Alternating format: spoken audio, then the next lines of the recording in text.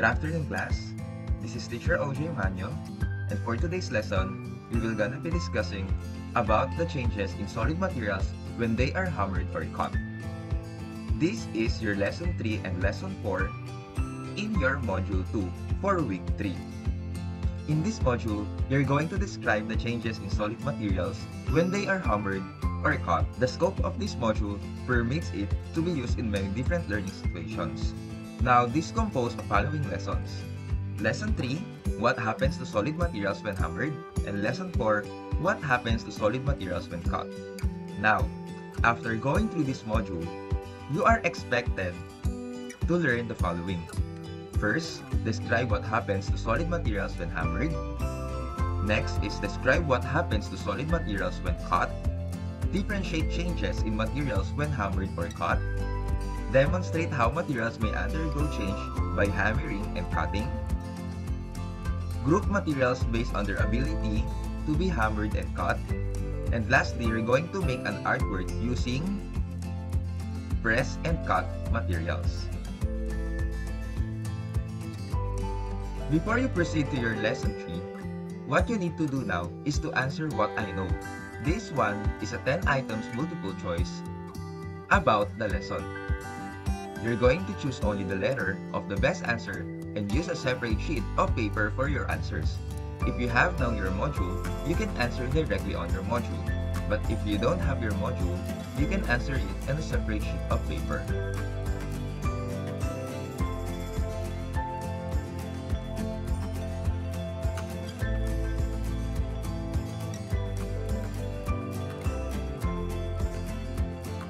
Number 1. All the solid materials can be hammered except one. A. Candy wrapper. B. Nail. C. Porcelain. D. Block of wood. Number 2.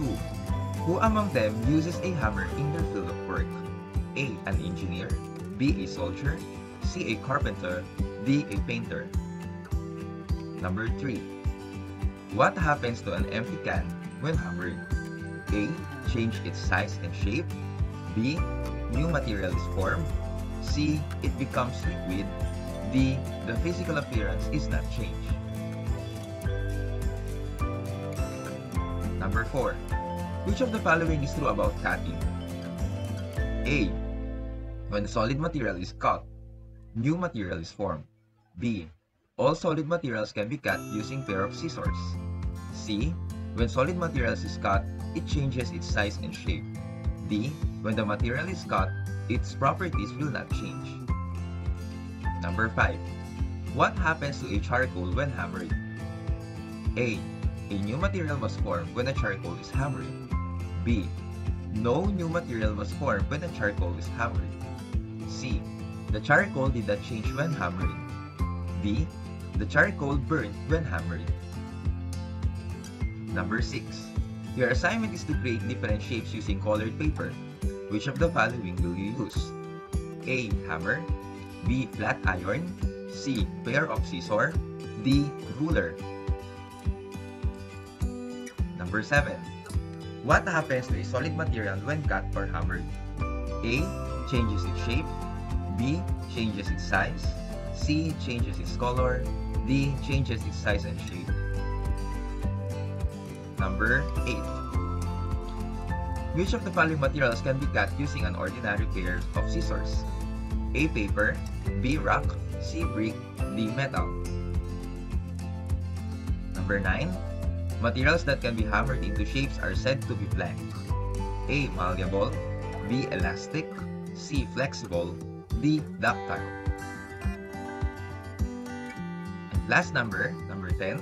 In which industry does the cutting of solid materials useful? A. Restaurant. B. Farming. C. Tailoring. D. Fishing. Now, let us now talk about what happens to solid materials when hammered. A solid is a state of matter characterized by particles arranged such that their shape and volume are relatively stable. But solid can be changed through many ways. So in this lesson, you're going to discover the other ways that would change the size, shape, texture, color, and characteristics or properties of a solid materials. For your first activity, you're going only to encircle the materials from the box that can be pressed. So which of the following materials written inside the box are the one that can be pressed? Stone, tin can, clay, piece of wood, cloth, plastic bottle, glass, dough, metal, ice. You can now encircle the materials from the box that can be pressed. For the next one in letter B, you're going also to encircle the materials from the box that can be bent. Hair clip, stone, wooden chair, rubber slippers, metal spoon, cooking pan, plastic straw, heater stick, wire, plastic ruler. You can now encircle the materials from the box that can be bent.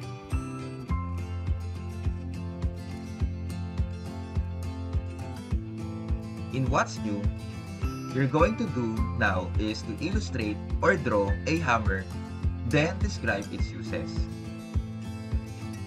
You're going to draw a hammer, what it looks like, and then you're going to write your answers here. You are expected to write 5 uses of a hammer. In letter B, you're going to perform the given activity and follow the procedures. Take extra precautions when handling the materials. So in this activity, you're going to explore what happens to solid materials when hammered. So what you need, so here are the materials that you need in this activity. We have a block of wood, chalk, plastic bottle, empty tin can, or lata, plastic bottle, and hammer. So before you do the activity, please be careful in handling the materials and do not play with the materials. Safety first is the most important. Okay, number 1, hammer each of the following given materials and observe what happens. So you're going to hammer the following materials. And number 2, you're going to record your observations in your answer sheet using the table below. So you can see here a table which has 2 columns, and on the first column is your material, and on the second column is your observation. So you're going to write your observations in your second column. For example, block of wood. After hammering the block of wood, what do you think happened in the wood? So you need to write your observations here. You're going also to write your observations to the remaining materials, empty tin can, plastic bottle, and a piece of chalk. After writing your observations, you're going to answer now the guide questions. The first question is, what happened to the solid materials when they are hammered? Number 2, was there a new material formed when solid materials was hammered?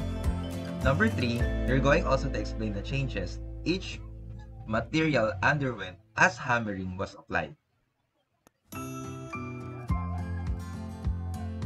Now, in this lesson, what you need to remember that a hammer is a hand tool usually consists of a solid head held on the end of a handle. It is used for beating, striking, or pounding materials or objects. The solid materials can be hammered, and when hammered, these materials may change their size and shape and even the texture. However, no new material is formed because only the physical appearance of the material is changed. Malleable materials are the materials that can be hammered and formed into shapes. Examples are gold and silver, which are made into jewelry. We have a physical properties of matter we call as malleability, and malleability is the ability of the material that can be hammered. Now, what's more? In this activity, you're going to put a check mark before the number of the material that may easily break when hammered, and put an X mark if it is not. Capitalism first on your answer sheet. Number 1, we have the plastic bottle. 2, block of wood. 3, steel bar. 4, metal spoon. 5, nail. 6, bar of gold. 7, rubber slippers. 8, glass, 9 hollow block, and 10 cans, or lata.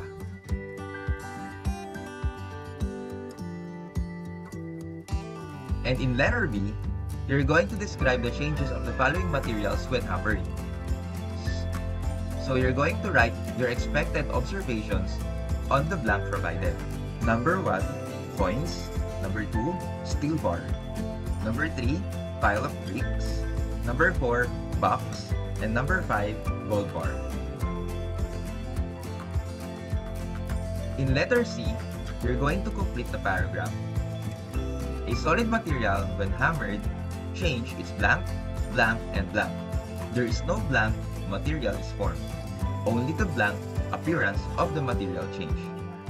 And in letter D, you're going to enumerate 5 solid materials that can be hammered and describe their changes. So write 5 materials that can be hammered and write their changes when they are hammered. And that ends our lesson 3.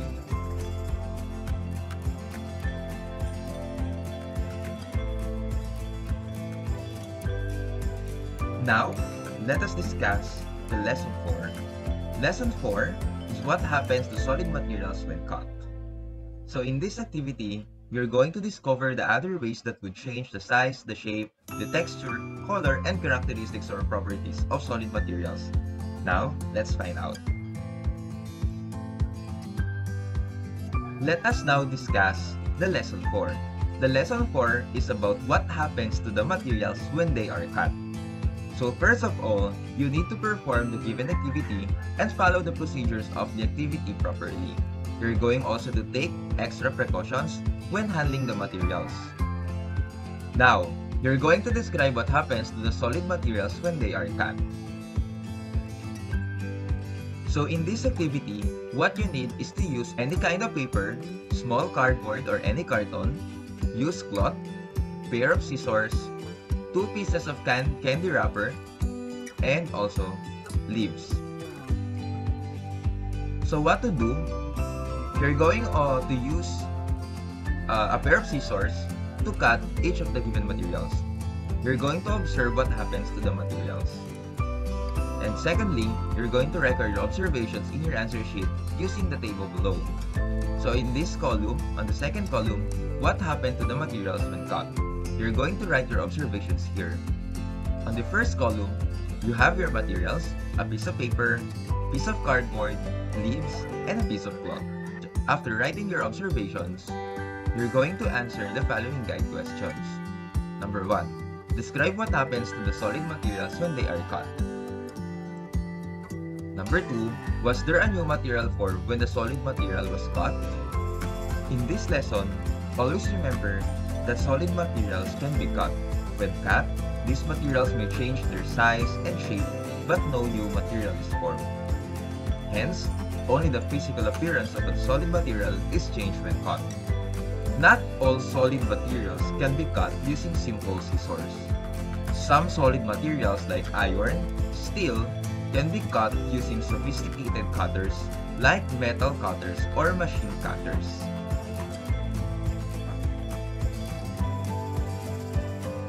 What's more?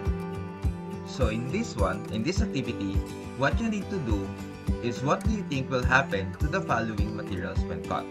So write your answers here. We have 5 examples of materials that can be cut. Number 1, paper. Number 2, handkerchief. 3, notebook. 4, plastic cover. 5, candy wrapper. Now, write your answers on the blank provided. On the next activity, what you're going to do is to choose the material that can be cut easily using pair of scissors. Put a check mark before the number if the material can be cut easily using a pair of scissors. But if it is not, put a cross mark. Number 1, colored paper. Number 2, cloth. Number 3, window glass. Number 4, plastic cover. And number 5, metal sheet. Let us now move forward to the next discussion. What have I learned?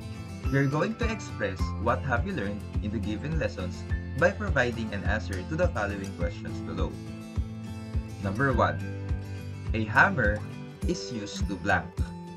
Write your answers. Number 2, what are the different ways in which solid materials can change? Number 3, what are the changes in solid materials when bent, pressed, hammered, and cut? Number 4, you're going to describe what happens to solid materials when hammered. And lastly, number 5, you're going to describe what happens to solid materials when cut. On the next part of your module, what can I do? You're going to do is to identify activities at home where the following situations are applied by filling out the graphic organizers below. So for example, we have here situations or activities showing solid materials are being hammered. You're going to write your answers inside the circles provided.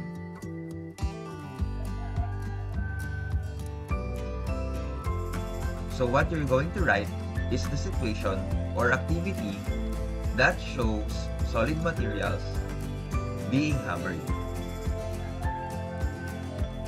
And next one, situations or activities showing materials or showing solid materials are being cut. So write your answers on the boxes. Lastly, you need to answer the assessment part. So what you need to do is to encircle the letter of the correct answer. Number 1. What physical change took place to the materials when hammering? A. Change in odor. B. Change in shape.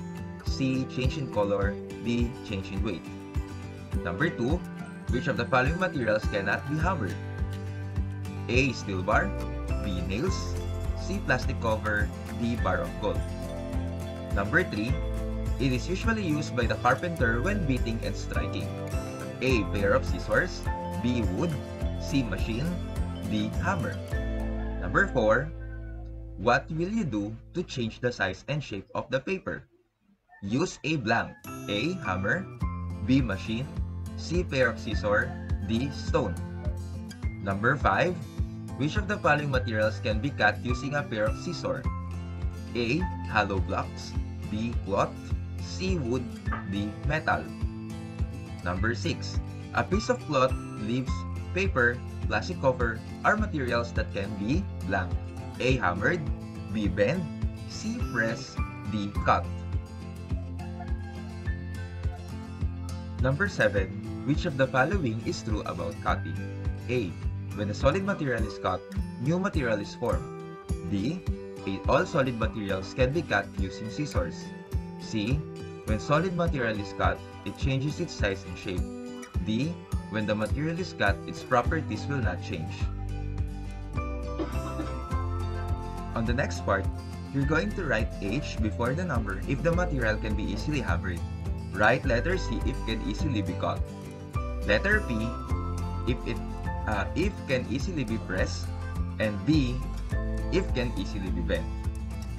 We have nail, cloth, hair, tin can, plastic cup, aluminum, plastic rubber, hollow blocks, modeling clay, and steel bar. For your additional activities, you're going to make an artwork using materials that can easily be bent, pressed, cut, and hammered. You may refer to the following suggested materials in making your artwork. So, suggested materials to be used, choose one only.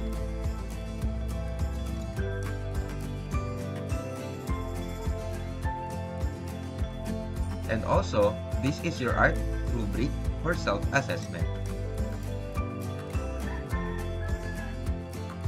And that ends our lesson 4.